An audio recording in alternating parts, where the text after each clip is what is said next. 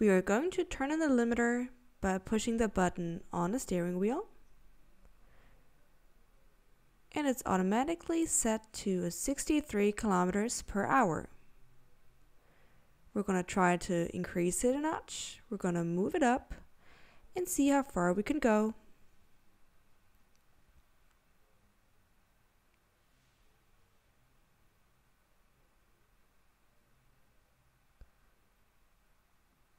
Alright, so our max is going to be 170 kilometers per hour.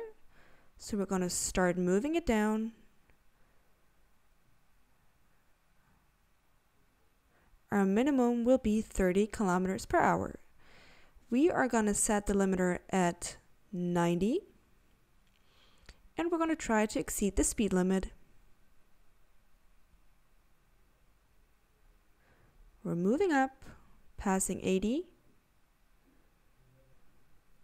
And we're stuck at 89, which means there's no going past 90 kilometers per hour while the limiter is set.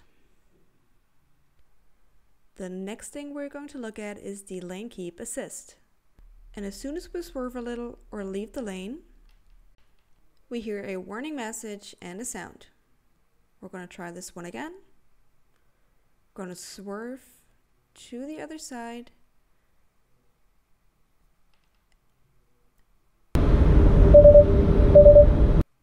And the right lane turns yellow and we hear a warning sound.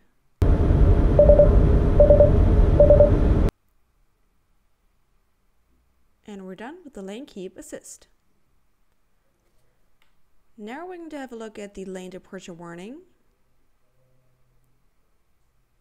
We're going to drive straight. We see a green sign in the instrument cluster in the left hand. And if we leave the lane,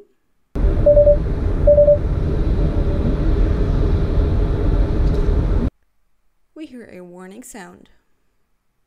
We're going to do the same thing on the left side. And if that happens too often, the system advises us to take a coffee break.